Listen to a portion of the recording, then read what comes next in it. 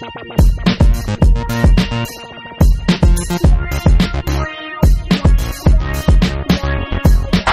there, so no project this week, but I wanted to give you some sort of a video. I asked on Twitter and Facebook and on YouTube for questions to do a Q&A, and I got like way more questions than I expected. So I'm gonna try to go through as many of the questions as I can, and this video might be a little bit long. I apologize for that, but I really wanna try to answer as much as I can. Now, if I don't answer your question and you still want it answered, the best way to get in touch with me to ask it is through Twitter. I'm pretty active on Twitter, so be sure to follow me there if you wanna talk to me or just see what I'm up to. I also post a lot to Instagram. So a lot of people asked about like how I got to where I am right now in my life and just how I got to this career and everything. And I'll give you a really quick rundown, but I've talked about it a whole lot on a podcast that I host with Jimmy DiResta and David Picciuto. It's called Making It. You might want to check that out if you're interested. All three of us talk about how we got to our current careers and like where we learned to make stuff. It's all covered in that podcast. We do that every week, so you might like that. So here's the very quick version of my story up to this point. I grew up in Kentucky. I made stuff my entire life out of Legos and out of cardboard and plywood and just whatever I could find. My dad was a dentist, but he always made a lot of stuff in his shop. One of my grandfathers was a contractor, so he had a shop and built a lot of stuff. My other grandfather carves and paints and makes furniture and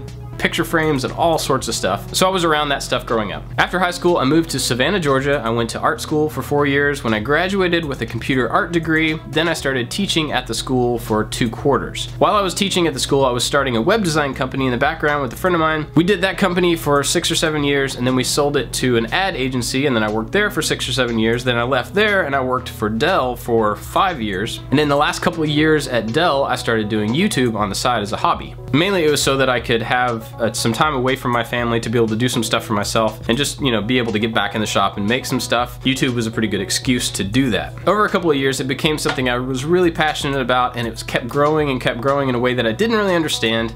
And it finally got to a point to where I didn't want to do my job as much as I wanted to do YouTube stuff anymore, and so I had to figure out how to make that transition. I'm not going to talk about all the ins and outs of how I actually did that because it's like a big long story and a lot of information, but it took about a year for me to make that transition to be able to quit my job and go full-time on YouTube and making my own content. So I think that covers everything up to here, except that in that time period, 14 years ago, I met my wife, we got married, now we have 4 kids. Yeah, I think that's where we're at. Some of the other questions, I got a whole bunch, and I'm gonna kind of lump them all together into one answer. What kind of tools do you use? Like, what kind of table saw do you have? What kind of this do you have? What kind of that do you have? And what kind of camera do you shoot on? What kind of microphone do you use? What software do you use? All those things. I've got a page on my website, ILikeToMakeStuff.com/tools, and you can go there and see a link to everything that I use. I try to keep that updated as I change my tools out. So that page is just kind of a running list of all the stuff that I'm currently using. So if you want to know any of that information, that's the place to go find that out. One of the questions was, how did you know it was safe to leave your job and do this full time? I did not know, because it is not safe. Anytime that you leave something that is stable, a job, and you go to something that is not stable, something that's not consistent as far as income, it's not safe. But safety is often overrated. There's something to be said for going out and trying something, even if it's not safe, even if it doesn't work. I mean, I could totally fail at this. This thing is not guaranteed. And if I fail, what am I gonna do? Well, worst case, I go get another job. It's not the end of the world. My family is not gonna go hungry one way or another because I will do anything I have to do to make sure that doesn't happen. It's never safe to go out on your own, to start your own business, to do your own thing that you wanna do. It's never safe, but that doesn't mean that you shouldn't do it if that's the thing that you're supposed to do. All right, next one is, what sort of stuff do you leave out of the videos? Nothing. I mean, occasionally I'll leave out, like if I have to do something multiple times, I'll cut some of it out. And I don't show like the full sanding of things because that would be really boring to watch. So I try to include at least a piece of every single action that's done in every one of my projects so that there's nothing that you're just like, how did he get there? How did that thing exist? I want you to see the steps, everything that happens. I want you to see how it got to the state that it's in when you're watching it in the video. What's the biggest misconception you had between striking out on your own and actually doing it? And I think that means just like switching jobs. The biggest like misconception I had at that point was I thought, hey, I get to make stuff all the time. I'm gonna be making so many videos because that's what all my time's gonna be doing. Well, it turns out that like actually making things and making videos is probably around 20% of my time now. The rest of it is like business stuff and answering email and, you know, keeping up with just like the logistics of running a very small business. And there's just a lot more to that side of it than I really expected. How did the podcast come together? Talking about the Making It podcast. Well, like I said, go check out our podcast if you've never heard of it. But basically on Facebook, somebody said, this guy named Jeff said, hey, you and DiResta and Pachuto should do a podcast together. And I was like, that'd be awesome. What do you guys think? And they were both like, yeah, let's try it. And then we just tried it, and the rest is history. I don't know how it actually happened. We just started doing it all of a sudden. What part of making stuff programming in my previous job left me unfulfilled? Honestly, I was making stuff that I didn't care about. I was making software for IT professionals, and it was good software and it was useful to people in that particular situation, but I just didn't care about it. I was not invested in it personally, and so that was unfulfilling for me. That's not a symptom of software development, so if you're in software, don't think I'm saying that. That's a symptom of the job and the particular place that I was in. I just didn't really care so much about what I was working on. Whereas now, man, I'm making video, I care about it because I see that the way some people react to my videos and the projects and the way that people are getting inspired to do things on their own, that's amazing. And that is fulfilling, and that's what I want to chase. That's why I'm doing this now. Do you tie your shoes every time or just slip them on? Slip them on. Do you always know if your projects are going to work out? No, I don't. In fact, a lot of times they kind of don't, and I have to figure out how to make them work on camera.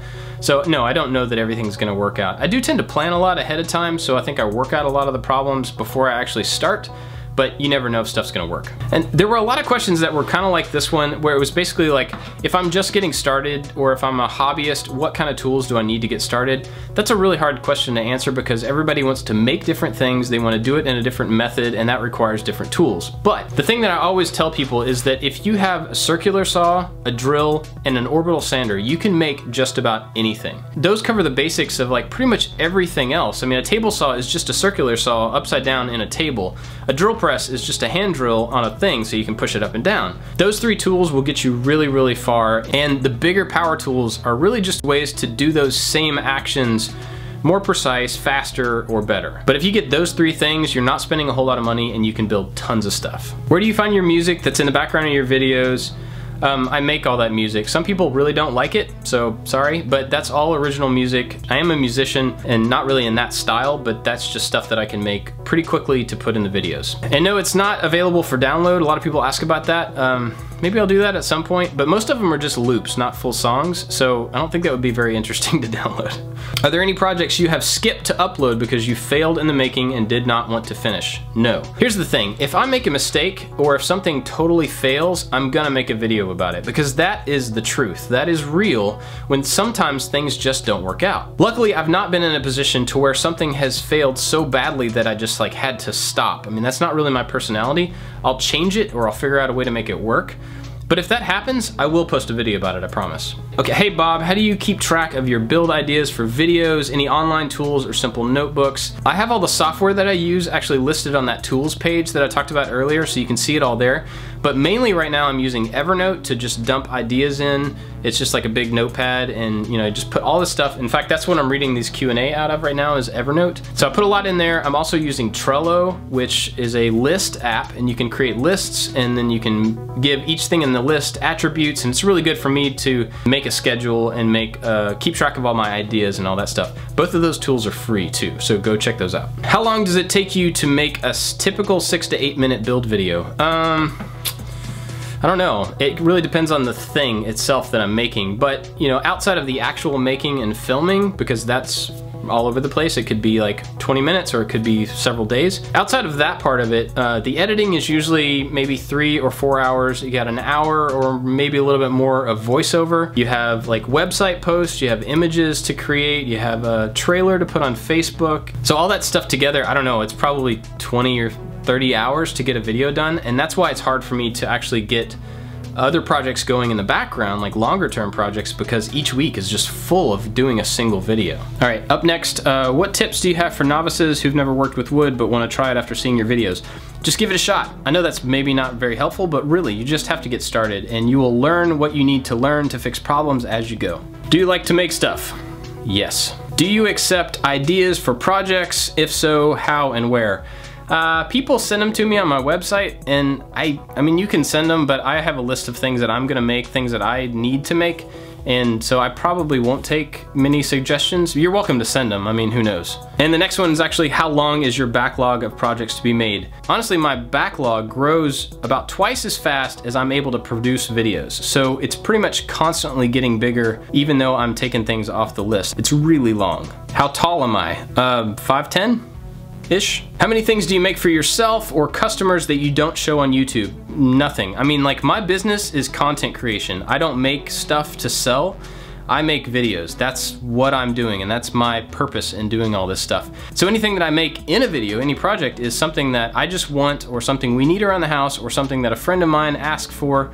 And so I don't really like make stuff, you know, to sell behind the scenes or anything. It's really all about creating video content for me. Do you make more money doing YouTube than you did with your regular job? No, I took a pay cut to do this, and hopefully that's a temporary pay cut. Hopefully I will be able to make as much money as I made before, but I mean, we're fine. We adjusted our lifestyle a little bit because there's a lot of stuff that we pay for and things that we do that are just really not that important. And if you can take all that non-important stuff out of the way, you have a lot less that you need. And so it's not really that big of a deal to take a little bit of a pay cut. And like I said, hopefully that's temporary. Hopefully we'll be able to get back to the salary that I was making before, but if not, we'll be fine. Can you solve a Rubik's Cube? I used to be able to do it in like 2.5 minutes, but it's been a long time. I should probably figure that out again. Do you enjoy life? Absolutely, of course I enjoy life. I have 4 amazing kids, I have an amazing wife, I get to make videos for a living. Life is awesome. Have you ever been to Norway? Nope. Thoughts on getting a laser cutter? Actually, I bought a laser cutter, it just hasn't come in yet. I got one of the Glowforge machines, and it's on that tools page if you want to check it out. And it's a relatively inexpensive laser, so I'm really interested to see what it's like and how I can use it. It was one of those, like, you fund it ahead of time deals and then they're gonna make them, so I'm not really sure when it's gonna show up. Sometime in the early part of 2016. Will you be doing a shop tour? Yes, very, very soon. Are you able to make videos that don't require tools that some people don't have? I get questions like this a lot, like, can you make videos with tools that I have? Or can you make videos that don't use all the tools that you have? Like, honestly, no. I mean, I know everybody doesn't have what I have, you know, at their disposal, but my hope is that you'll see something that I do in one of my videos and be inspired to figure out a way to do the same thing. And that doesn't mean that you have to have the same tools. Like I said before, a circular saw and a drill can get you really, really far in making stuff. And a whole lot of what I think it means to be a maker is trying to figure out a way to accomplish your goal with what you have at your disposal. So I don't think I'm ever gonna be somebody who's gonna do like hand tool videos or limited tool videos, because that's just not the way I think. I think about the end product and I use whatever is around me at the moment to try to get to that end product. So I don't think I really have a good answer for that. What's your real name? I can't tell you that, I'm sorry. Are you gonna finish the arcade machine? Yes, it is built. It is on the other side of the door right here. I'm waiting on the artwork for that, and it's gonna be in tonight. And then I'm gonna start piecing the whole thing together and it's gonna be finished. The videos for it will start going online in the next few weeks, hopefully. But yes, it is coming, it is almost complete, and I'm really, really excited about it. Do you have plans to do collaborations with other YouTubers? I have one that I'm working on right now, and I would love to do more of those, but I don't really want to do them with other makers. I would rather do them with people that are in different parts of YouTube, you know, like people who do different stuff, because I think that's where the really fun crossover happens. Will you have a meetup in the UK? I would love to. Apparently there's a lot of people that watch my videos that are in the UK, and I would love to do that, but it's really expensive to get there. So if you guys can find like a company that wants me to speak or something and they could pay to bring me over there, I would love to do that. What's your dream car? Probably the Batmobile. What's the biggest challenge you want to tackle and overcome in 2016? My process. The biggest challenge for me right now is that I have a huge list of things that I want to do, and I can't figure out how to do them in the time that I have. And so my biggest challenge this year is trying to figure out how to streamline my process so that I can make more, I can be happier with, you know, the end product, with the video and with the thing that I'm making, and just how I can like just really nail that process and make stuff faster and better.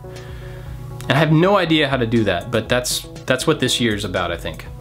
How do you decide what projects you want to do next? A lot of it has to do with timing. Like I'll start a project, then I'll have to wait on something, and then I'll go to something else to fill my schedule. But really it's a lot of me trying to keep it different. So I'll try to do something out of wood, and then I'll try to do something out of metal, then I'll try to do something that's electronics, and then I'll try to do something that's wood and metal together, so that people stay interested watching and I stay interested because I get to like bounce around from thing to thing a lot. All right, just a couple more, then we're gonna wrap this up. Favorite person at the moment? My wife. What did you do for New Year's? I sat on the couch with my wife. What did you get for Christmas? A PS4. Where do you see yourself in 20 years? Hopefully in the shop. How long have you had your YouTube channel already? I think almost 3 years now, which is just crazy to me.